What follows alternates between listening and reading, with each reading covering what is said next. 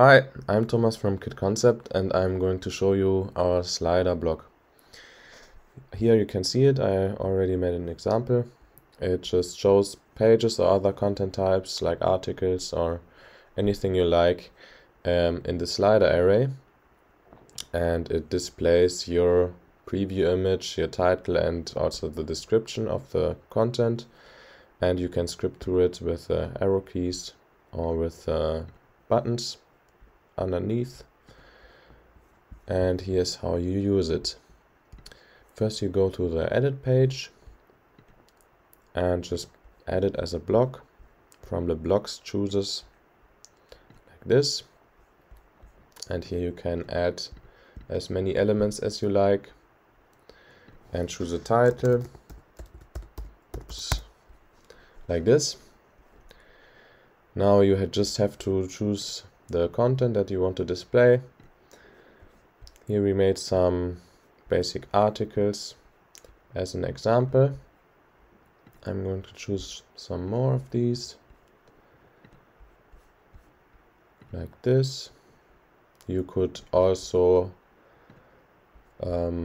display something else like this. We have some pages for other blocks as an example. Maybe the grid. So, and I'm going to skip to this. Now you can see this only has a description and a title and doesn't have any images, but we want an image, so I can just choose any image I like this. And you can also overwrite the description or the image or the title, whatever you want, from an existing content. No, that's not right. I want to go here. So like this, for example, I don't like this title. I want to remove this short form of the name so it looks better, and also I don't like this description. I'm just going to change it.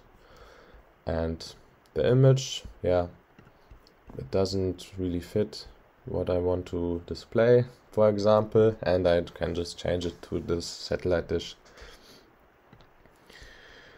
And that's about it. You can add as many elements as you like. You can really go overboard with this if you really want to. There's not really a limit, and it also skip through all of them. It's very fast, and that's about it. I forgot to show this. You can, if for example I want this to be on the first dot, the first in the array, I can just drag and drop it to change the order, and now it's on the first page. And that's our new slider block. Have fun.